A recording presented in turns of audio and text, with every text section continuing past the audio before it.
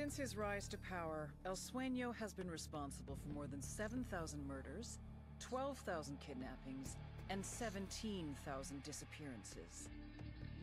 So then how the fuck is he one of the most loved people on the goddamn internet?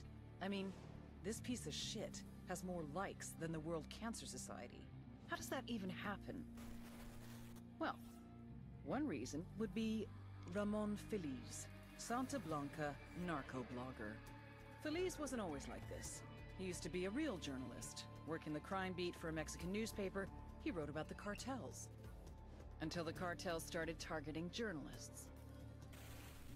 Forced to choose between reporting the news and their employees, the newspapers made a hard decision.